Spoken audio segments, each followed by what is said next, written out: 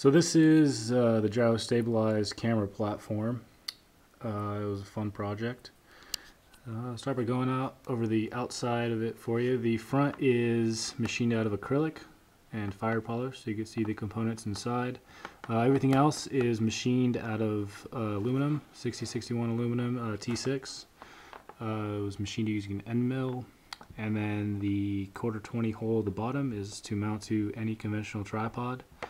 And then the 1/4-20 stud on top is to mount to your camera, and that stud is spring loaded, because if you think about it, if it wasn't, when the camera was tight, it could be tightened at a weird angle, and so the fact that it's spring loaded enables the camera to be tight through a full 360 degrees of rotation, so you can get it straight on the platform.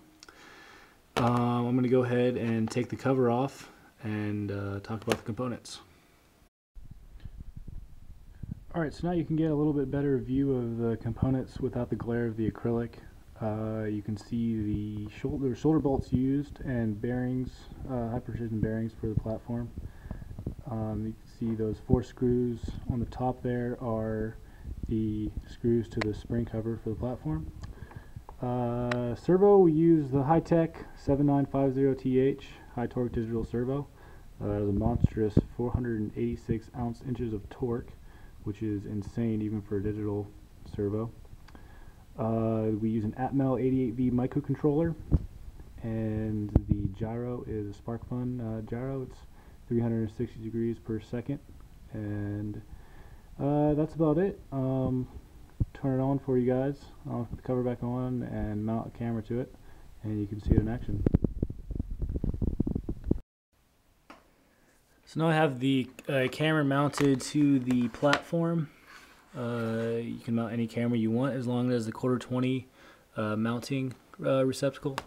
It's powered by a LiPo battery, 7.4 volt LiPo battery, and it's just a regular Dean's connector. Plugging it in turns it on, and there we go, it's on, and it's in a stabilization mode. So you can see the single degree of freedom stabilization taking place. Of course, it's not heading lock, so it's not perfectly stable. It doesn't stay perfectly level. It only matches, it only cancels out angular acceleration. So if you get it, it's kind of hard to do here with one hand. Set the camera down. See it stabilizing the camera there.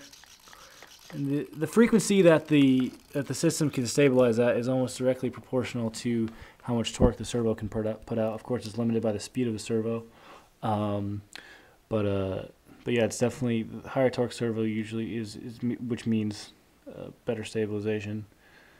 Yeah, it's a fun project. That's about it. Enjoy.